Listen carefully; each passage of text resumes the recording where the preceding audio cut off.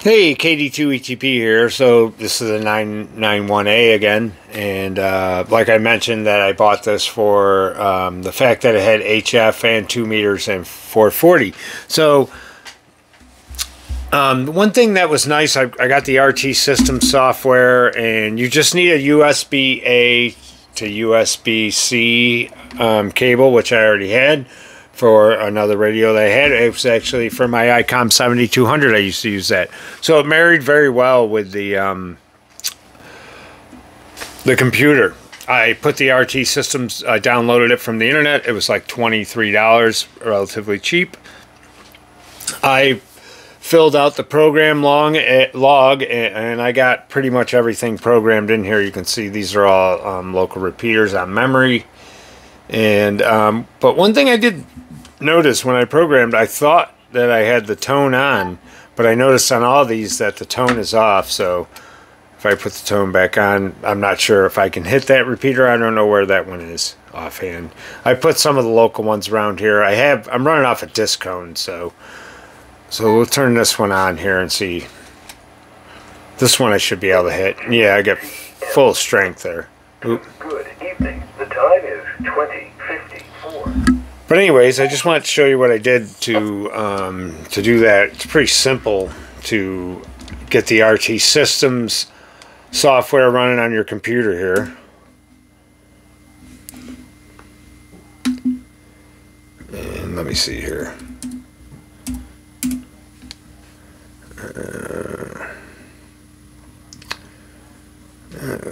Well, I'm going to have to do this later. So, come over here. I got my FT991 programmer.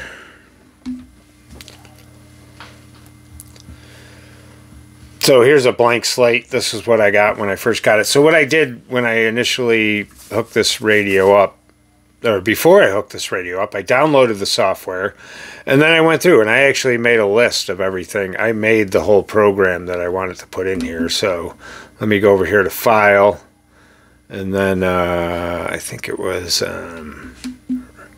nope, it was this one here. Oh, okay, so go to Open, File, Open. Aha, here we go. So Pro 1 is what I put, which was short for Program 1. And I was just playing around. So you see, I went through, and before I even hooked the computer up to this, I made my whole program log with all the repeaters. And so it's showing that I have tone squelch in here for some reason, but for some reason it's not coming up. So I'll have to take a look and see what's going on with that. But anyways, I got this all set up. And so everything was set up on here. So after I did that, I saved this. I went up here to File, and I put Save As over here. And I saved it as Radio or Pro 1. So let's go back here. Alright. So I got all these open. So I'm going to do close all these. Pro 1 was the one that I did. This is the FT91. So you got the radio hooked up, so you go up here to communications, and the first thing you always want to do is get the data from the radio here. And it'll tell you to insert the USB jack, blah, blah, blah, make sure everything's good, and I know everything's good because I've done it before. And now it says, get data from radio. So it's going through now, and I believe, there we go, now it's starting to move. So it takes a little bit to get all the data from the radio. The only other thing that you need to worry about is if the, what port that you're coming into here. And I'm sure you watched a lot of other videos on the programming. I think mine's COM6. Or 4, or whatever it is. I forget what it is on this radio. I actually selected the wrong one first, and because, you know, I have this little mouse receiver plugged in on this side, so it was picking up that too. It only gives you so many options depending on how many things you got plugged in. I don't have a lot plugged into this, so there was only 2 options, 1 or 2. I chose this one first. It obviously didn't go through because I was on the wrong one. I chose the other one, which, like I said, I think this was 5 and 6 or whatever it was, or 4 and 5 or blah, blah, blah. I chose that. So now I'm still getting the waiting. I went up to communications again, like I said, and I'm downloading from the radio first before I dump anything into that radio. So we're at 28% there. It takes a little bit with this radio. So a few things I've noticed about this radio. One, it's it's one of the more complicated radios to get to know than the other ones. Like the 710 was easy. And to be quite honest with you, when it comes right down to it, getting on to HF was fine on this. I was able to, I got it hooked up to the 40-meter double bazooka. I tuned into a frequency, and I was able to make contact, and they said I sounded good on the radio. So easy enough. But there's just a lot on this radio and a lot of settings and whatnot, and it's one that actually, I believe, unfortunately, that unless you want to spend a lot of wasted time just going through things, you kind of got to look at the well, I won't say that. You don't have to look at the manual, but it is extremely helpful that you look at the manual. And I found that instead of fumbling my way through and going through a bunch of things and making a bunch of mistakes, it was just easier when I wanted to do something to look it up on the menu and to, obviously look at it through the manual as opposed to just fumbling my way through different settings and whatnot. So the RT system software. Okay, so now I'm done. I just read it from the radio. Everything's on here from the radio. So then the next thing you would do is go to my Pro Run. I clicked on that one. Oh, nope, sorry, wrong one. I'll have to go back over here to File. Oh, come on. Oh, wrong one. Oh, wait a minute. They're all there. So let me see what I got here. All right, so let me close some of these. Sorry, I was clicking the wrong button. So this is FT991A Untitled 3. This is what just downloaded from the radio. And as you can see, there are no tones here for some reason. So what I'm going to do is go back over here to File, go to Open, and my Pro 1 right here. I'm going to open that. Open. This is where I programmed all the repeaters. I got the 10, started up here with the 10 megahertz, then the 6 megahertz, or 10 meters, 6 meters, and then the 2 meters and the 440 down at the bottom. So I put that all in there. So now I'm going to try this again, and you can see that right here, and I'm not sure why this happened, but because this is a simplex, the first one, there's no tone mode there, but the rest of them, there's tone squelch on. You know, this 52.52 is also a simplex frequency, so there was no tone there. But I went through, I did program some of those in, and there are some repeaters that don't have a tone too. So what I'm going to try and do now is that I'm on that one. I'm going to, let me see here, I'm going to close this. And close this. Oh no, crud.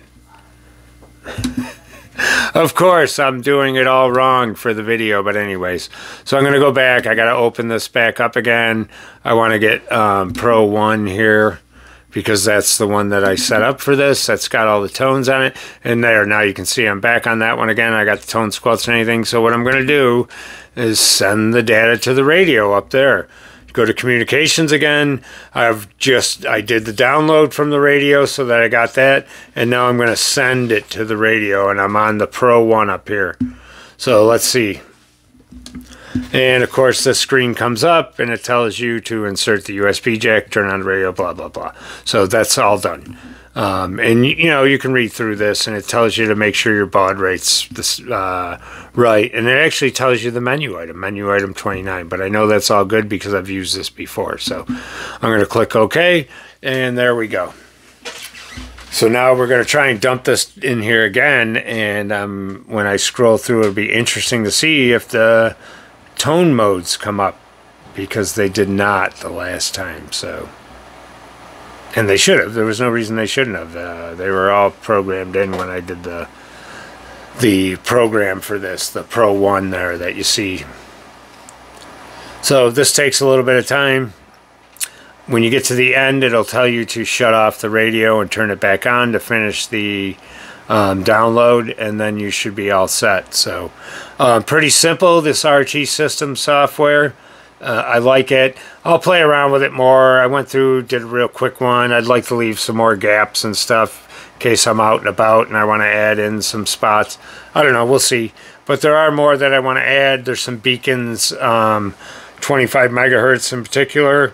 I like that one, especially these days, because 10 meters is coming in pretty good on pretty standard now.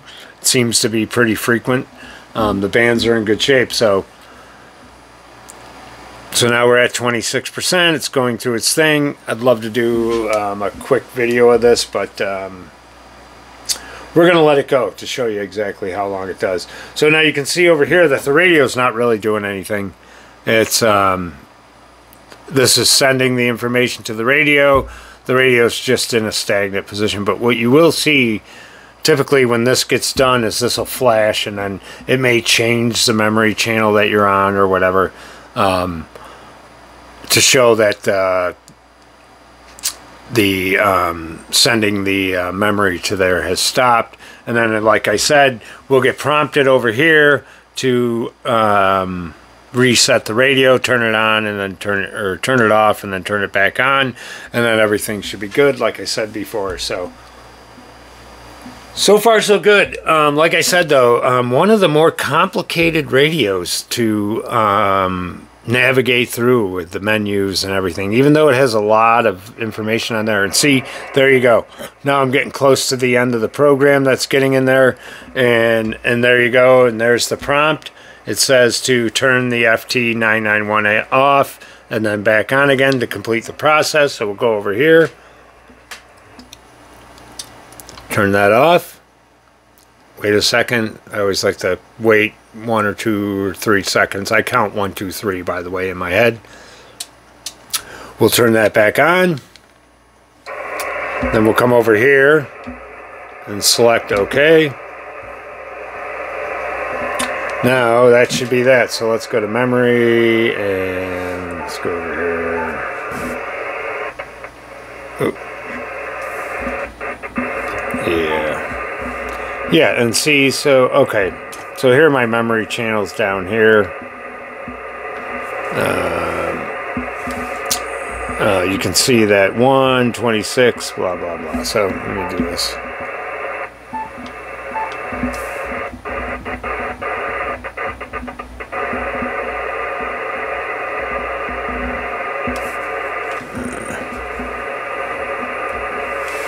So again, some kind of, like I said, I'm just getting used to this radio, and it's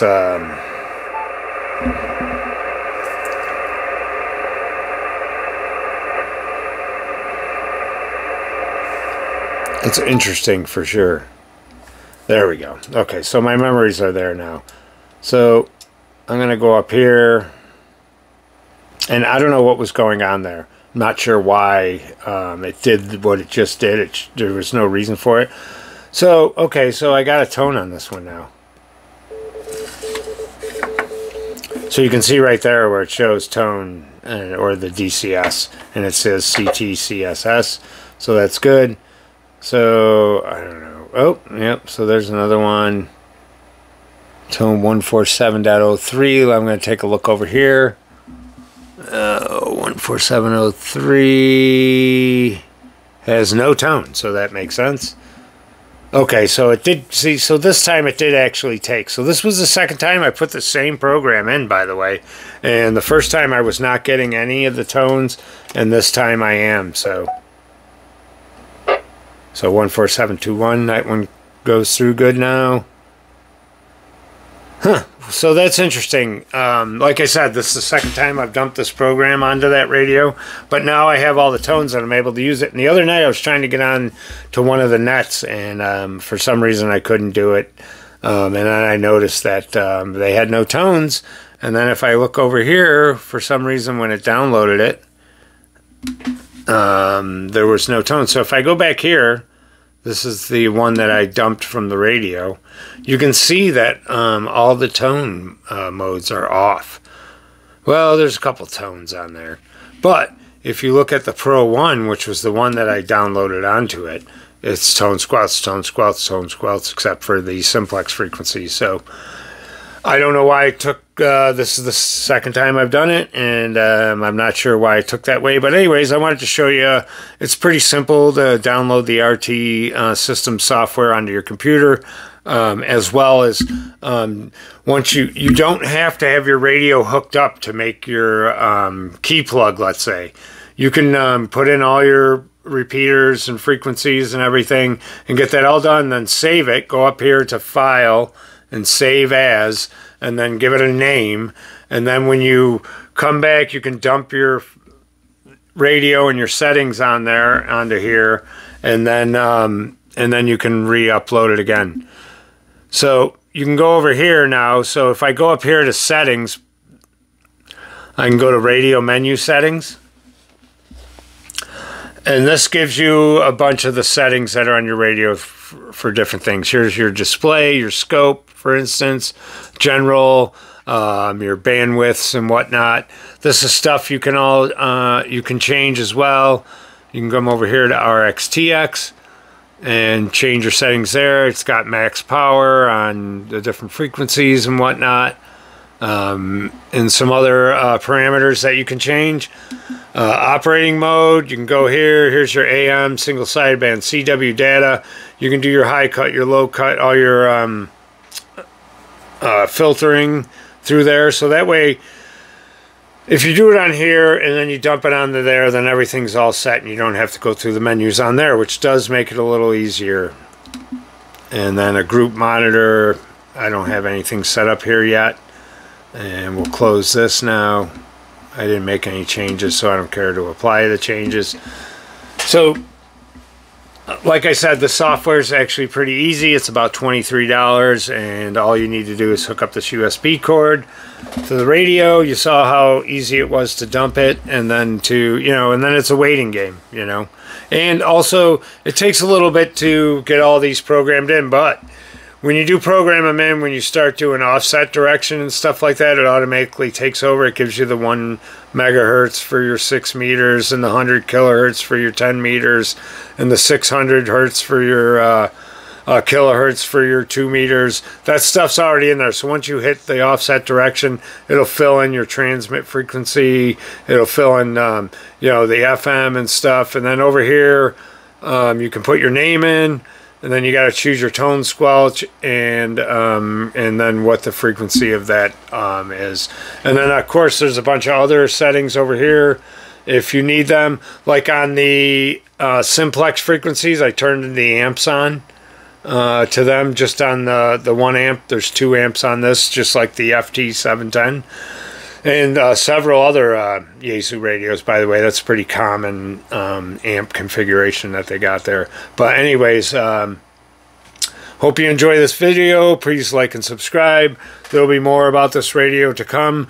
I just wanted to give you a little overview of the RT system software and a little bit what's been going on with the radio. I've been having a lot of fun with it. So KD2 EGP 73, all like and subscribe.